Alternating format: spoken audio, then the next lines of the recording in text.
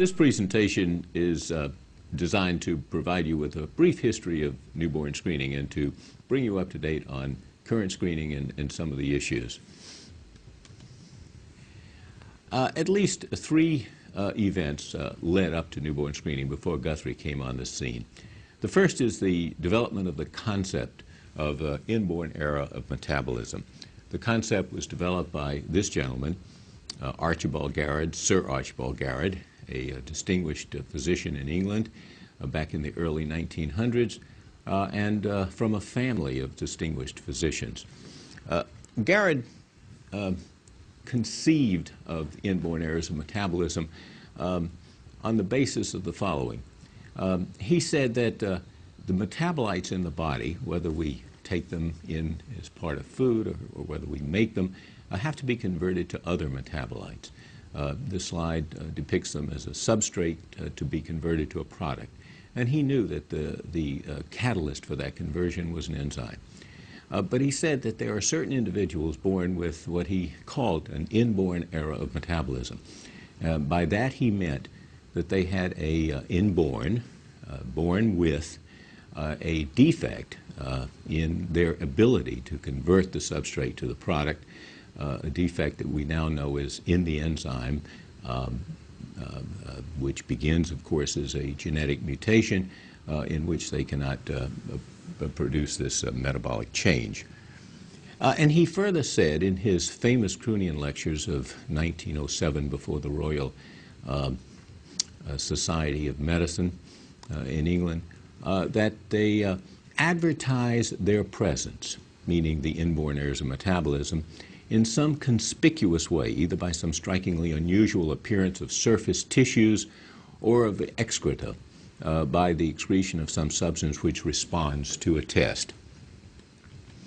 Now, the second important event that led to newborn screening was the, you might say, further proof of the inborn error of metabolism. It was the discovery of PKU in 27 years after the Croonian lectures in individuals who were retarded, sometimes very severely retarded.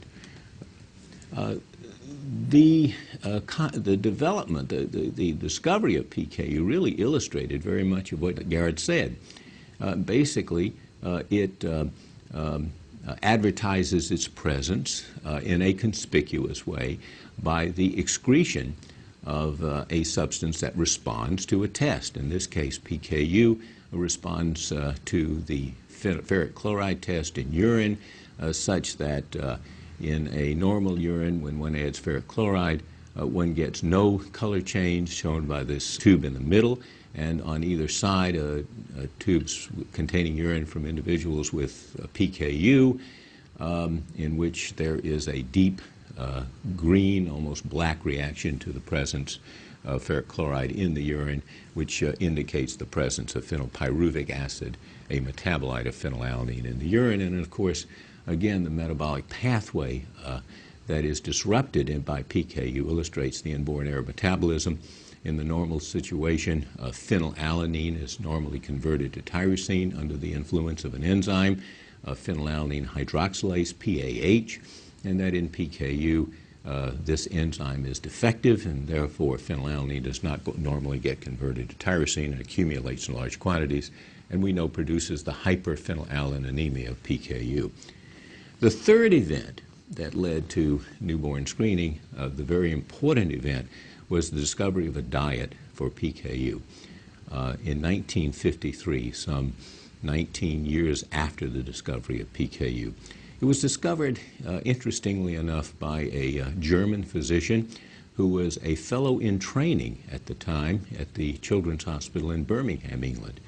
Horst Bickel developed the diet that showed that there could be reduction, that is biochemical correction of the abnormalities in PKU, and as a matter of fact could also at the same time benefit individuals with PKU. Now, these individuals, of course, discovered to have PKU at that time were mentally retarded, but what Bickel showed is that the neurologic complications beyond mental retardation in PKU could be bettered. If they were having severe seizures that were difficult to control, they were controlled when they were on diet. If they were very hyperactive, they were less hyperactive when they were on diet. They were more responsive when they were on diet. And so there was no question but that there was a correspondence between the biochemical bettering of these individuals and their clinical improvement.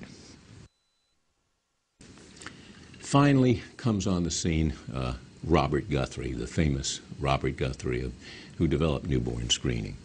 Now, Bob Guthrie, before he developed newborn screening, was a cancer researcher working at the Roswell Park Institute for Cancer Research in Buffalo, New York. He was interested in metabolites in cancer. He developed bacterial assays that would identify certain pyrimidine and purine metabolites in the blood and the urine of individuals with cancer. But, you know, as so often occurs in our life and in medicine, serendipity, chance, sort of takes over. But it's a little like the story of Winston Churchill. You know, before the Second World War, Winston Churchill was really out of favor in England. And comes the Second World War, and his performance and his wonderful leadership in England during the Second World War led to his becoming the very famous Winston Churchill, and becoming so prominent in England. And people said, well, Winston Churchill was really just lucky. Well, he said, you know, I was prepared for my luck. Well, Guthrie had a couple of chances. They weren't lucky necessarily, but they certainly were events in his life that led to the chance events that led to newborn screening. But he was prepared. Chance favors the prepared mind, so Pasteur said.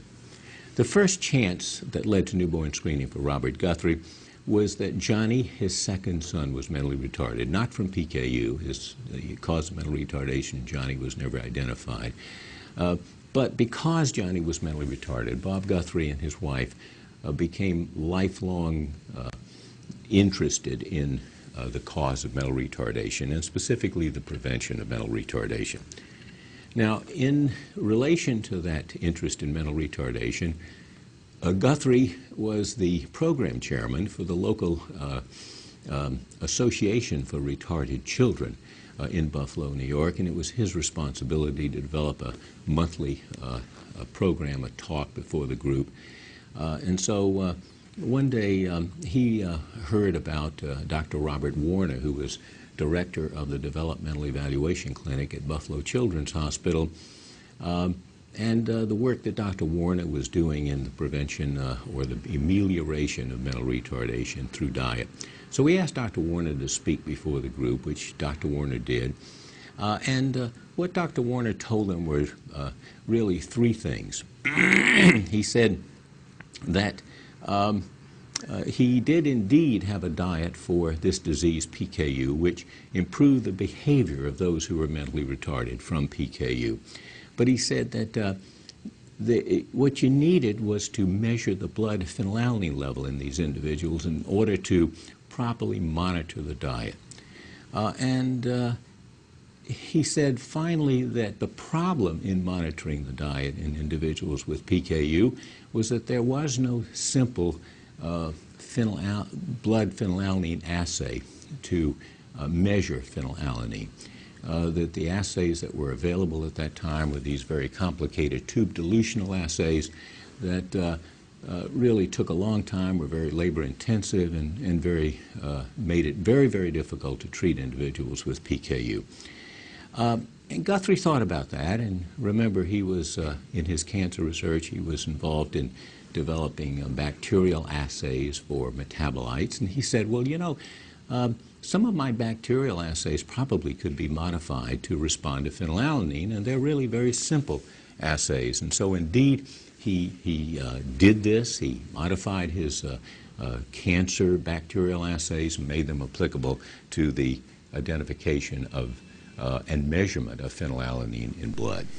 And he used that to measure phenylalanine in blood, not for purposes of newborn screening at that time, but to aid Dr. Warner in monitoring the diet for PKU.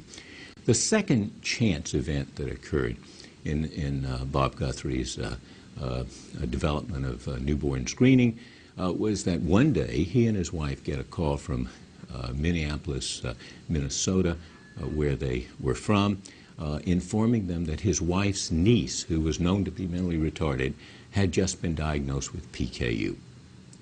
And so this put PKU right in, basically, in his family, and truly stimulated his interest in learning more about PKU and also possibly thinking about doing something about it. Now, so he began to learn more about PKU, asking some of his pediatric friends. Bob was a physician, but not a pediatrician, not a practicing physician, and also reading the literature. And one of the articles that he came upon was a rather famous article published in 1959 by two physicians in Denver, Colorado, Horner and Streamer, called Phenylketonuria Treated from Earliest Infancy. And what they said in that article was, A, that individuals born with PKU had an elevation of phenylalanine from the very first days onward. By the end of the first day, certainly by the second day, they had a distinct elevation of blood phenylalanine. And B, that if you put them on treatment in the neonatal period, that dietary treatment that Horst Bickel had developed a number of years before, you would prevent mental retardation. And they showed this in 3 cases in their original report.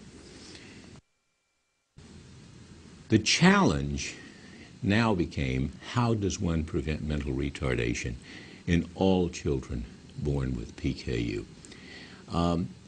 In the earlier studies, the one by Horner and Streamer and other studies that were beginning to appear similar to that at that time, PKU was discovered in the newborn period in individuals born into families in which PKU was already known. Usually a sibling, a brother or sister, was already known to be mentally retarded from PKU in the family.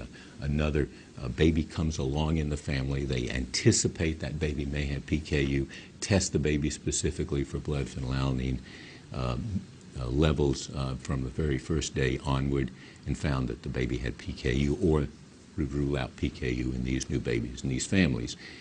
That's how PKU was discovered in those days. But that represented only about 20% of all the known individuals born with PKU, because as an autosomal recessive disorder, we know that only about 20–25% perhaps, but no more than that, have a family history of PKU.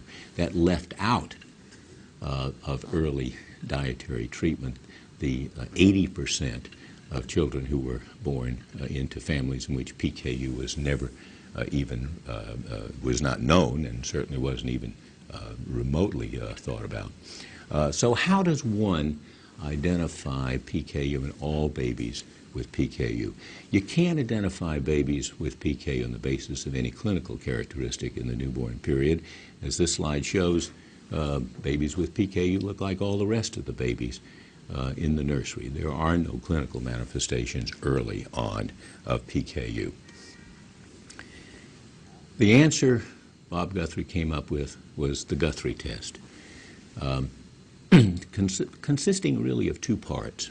The first part of the Guthrie test I'll show you in a moment. It's the bacterial assay of Guthrie, but the second part was probably even more important. That is the development of a simple filter paper dried blood specimen that could be obtained from the heel of the newborn, every newborn, very simply, and could be tested for PKU, for phenylalanine and PKU, and could be easily transported to a central laboratory.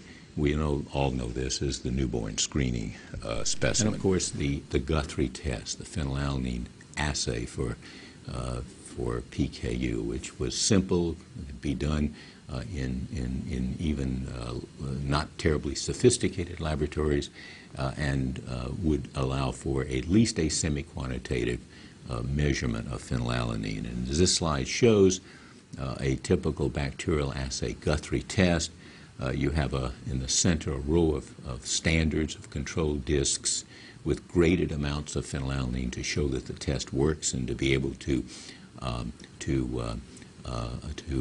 use as a measure of phenylalanine and the unknowns.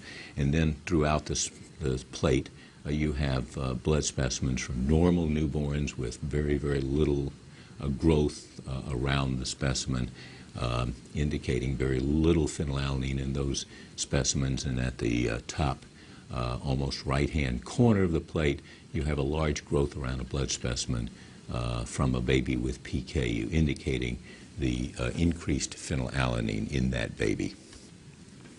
And this is a close-up picture of such a specimen showing those characteristics. In 1963, Guthrie published the assay. He called it a simple phenylalanine method for detecting phenylketonuria in large populations of newborn infants. Now, the problem, however, even though it was pretty clear at that point that the assay worked in terms of the neonatal diagnosis of PKU, the problem was really to get it to be adopted by public health laboratories, where the only ability to universally screen an individual with PKU would be. Public health officials in New York State were not that responsive to doing universal routine testing for PKU. They said that this was not in the public health domain. PKU is not an infectious disease, and at that time public health programs, departments and laboratories were really pretty much exclusively involved in infectious diseases. Genetic diseases of this type were just very new to them. And they said that PKU was much too infrequent, much too rare a disease to justify testing all newborn babies for PKU. So he was frustrated in not getting a state program going in New York State. But his interest in mental retardation led him to a national meeting of the National Association for Retarded Children, where he met Dr. Robert McCready, director of the Diagnostic Division of the Public Health Laboratories in Massachusetts. Dr. McCready, shown here, was a physician, a wonderful person, who was interested in mental retardation because he also had a child who was mentally retarded. They met in Chicago at this national meeting. Dr. McCready learned about Dr. Guthrie's development of this test for PKU that would prevent mental retardation, became very interested in it, returned to Massachusetts, and then went to Buffalo to learn the test in the laboratory of Dr. Guthrie, brought it back to Massachusetts, established it in the Massachusetts laboratory as the first universal newborn screening program in the world for PKU. And within a relatively short period of time, began to show some remarkable results. And here is a publication, one of the letters to the editor that Dr. McCready wrote with regard to the results of testing for PKU. And he says here, out of 53,000 newborn infants tested, the filter paper blood test has revealed the somewhat surprising number of 9 positive reactions, all of which have been confirmed. Then he goes on to say all the babies, meaning all the babies with a high phenylalanine level indicative of PKU, were placed promptly on low phenylalanine dietary treatment. Now, this is 9 out of 53,000, about 1 in 6,000 babies. And that was a remarkable statement to most people, because at that time phenylketonuria was considered to have a frequency of about 1 in 25,000, which was the frequency of PKU in primarily in institutions for the mentally retarded. And he was saying that, holy crow, the frequency of PKU is a whole lot greater than that, or at least it seemed that way. So he published this in as a letter to the editor in 3 different medical journals, and attracted a great deal of attention particularly among many state public health officials. And within a very short period of time, many other states began to adopt universal newborn screening for PKU. It was clear to Dr. Guthrie and, of course, to Dr. McCready that really two things were still needed to make PKU, to allow every single baby in the United States to be identified with PKU in the newborn period for the benefit of preventive therapy. One was that laws needed to be passed in these states to mandate newborn screening for PKU. Despite the fact that some states were beginning to screen for PKU, it still was not universal in some of those states, and in other states, PKU screening was still resisted. And Guthrie particularly was very frustrated in convincing those states to adopt PKU screening. And so he reasoned that laws absolutely were required to require these states to screen for PKU. And then, of course, it was very obvious that public health laboratories were needed to screen for PKU. PKU screening would not be universal if it depended upon individual hospital laboratories. But there were challenges to the public health mandatory approach to newborn screening. Some physicians, others said that there was insufficient evidence of benefit from early dietary treatment of PKU. And then there was this bugaboo in those days called, quote, socialized medicine. That is, that this was the state intruding on the prerogative of the physician to practice private medicine and to make diagnoses themselves. So it wasn't a clear picture at all.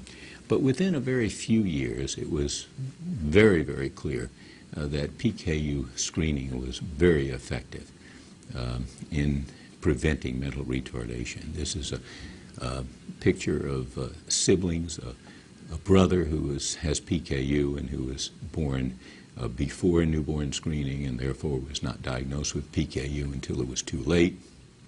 And here he is mentally retarded as compared to his normal sister who was identified with PKU in newborn screening and treated early with diet.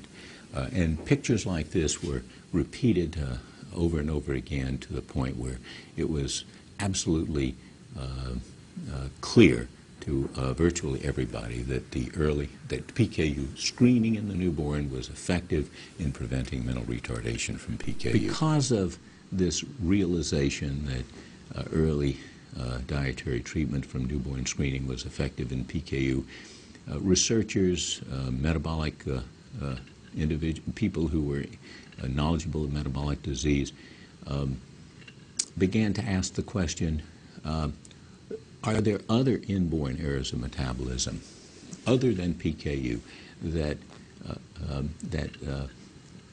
were in the same category as PKU, in the same category in a sense that they caused severe problems, mental retardation, even early death, and could be identified in the newborn period if there were a newborn screen for that disease, and could be early treated and the complications prevented.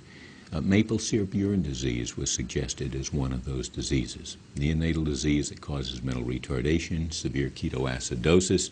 There's this very rather well-known maple syrup odor use was prominent in the ear. And there was plenty of blood remaining in the newborn specimen after the 1 or 2 discs were removed for simply PKU screening.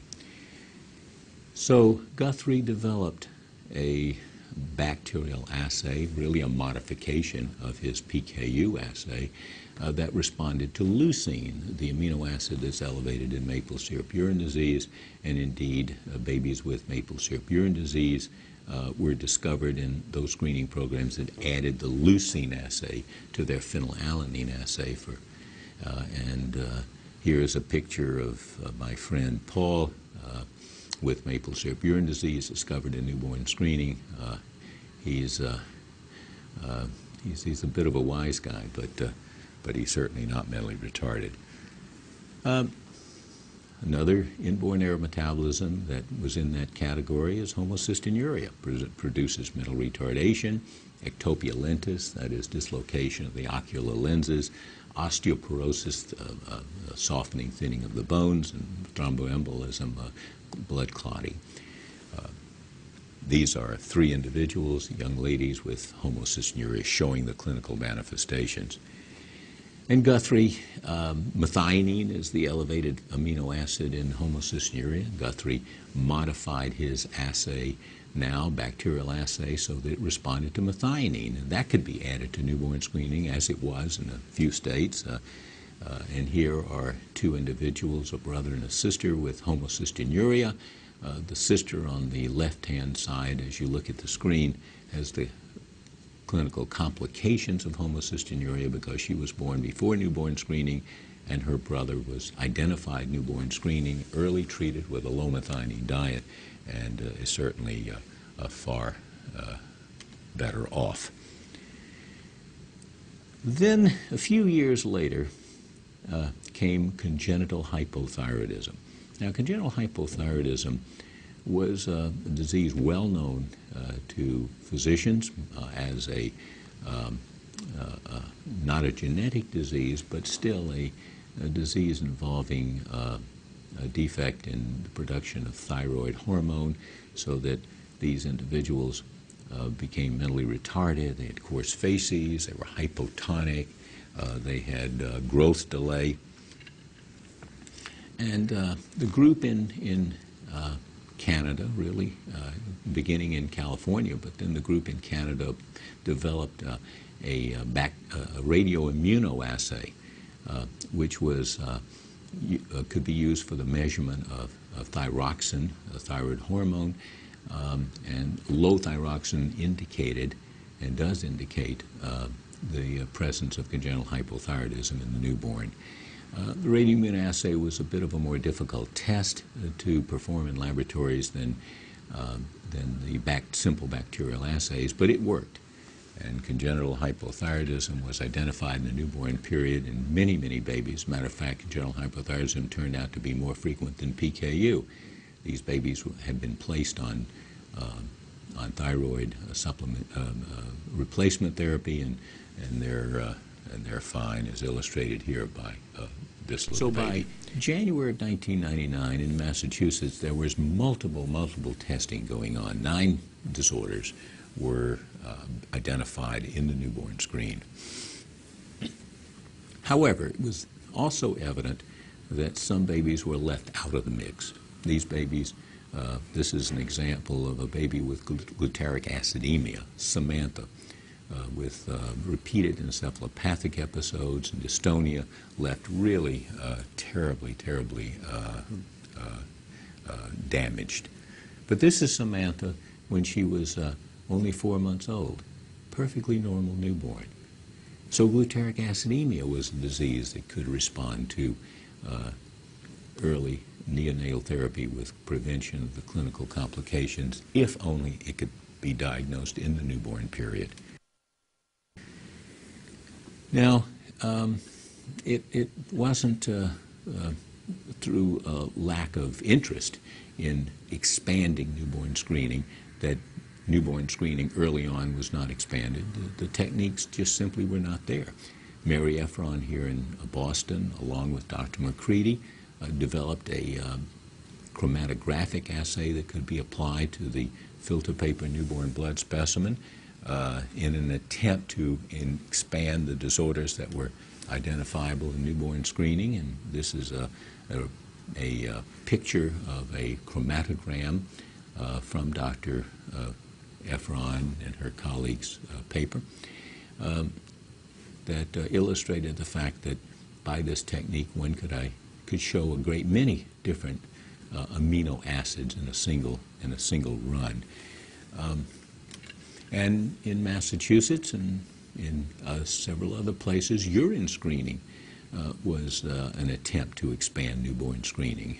In Massachusetts, for instance, the mother was asked to get a dried urine specimen from the diaper of the baby when the baby was 3 or 4 weeks of age and send it into the state lab, and that dried urine specimen was tested by paper chromatography, and again you can see a number of different amino acid elevations identified in a single assay.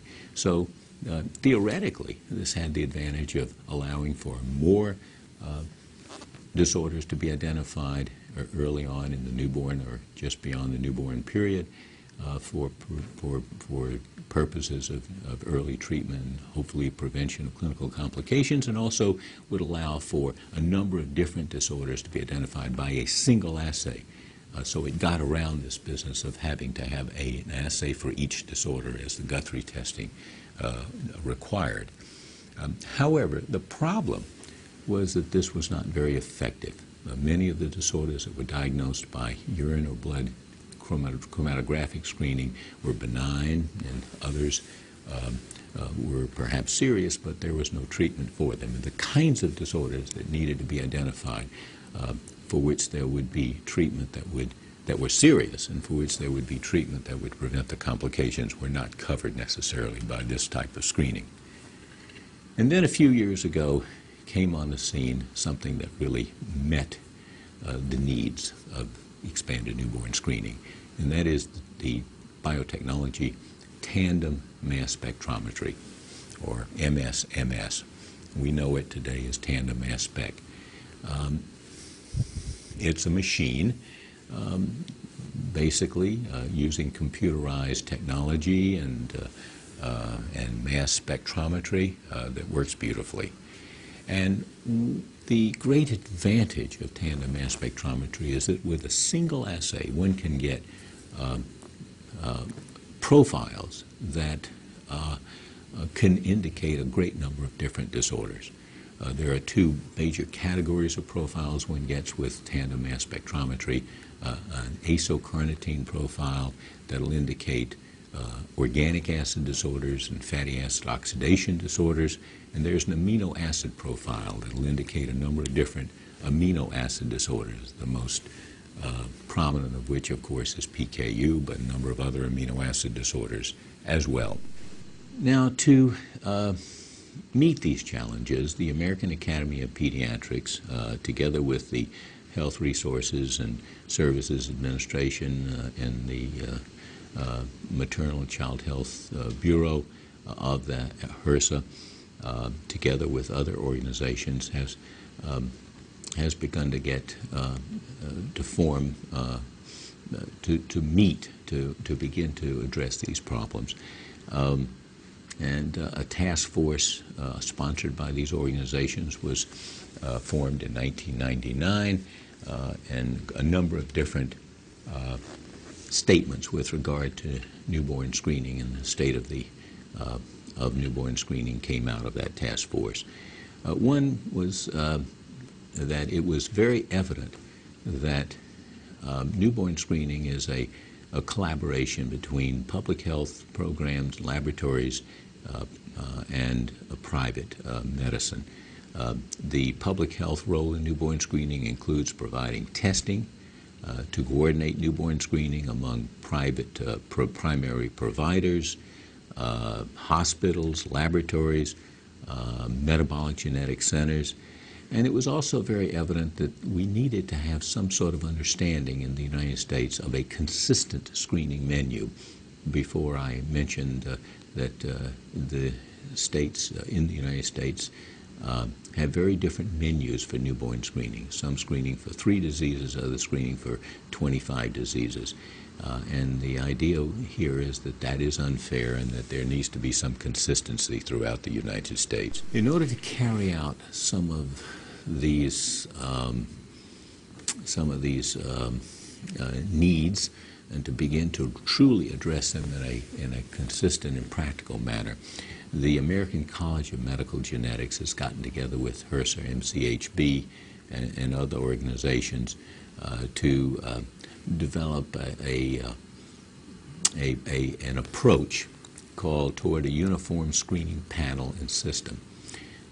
And there are a series of meetings now going on, sponsored by the ACMG and HRSA, to begin to look at many of these issues of newborn screening. The principals in this include Michael Watson, Marie Mann, and Michelle Lloyd-Pourier from HRSA, Michael Watson being the director of ACMG, Pierre Rinaldo, and Rodney Howell. Now, among the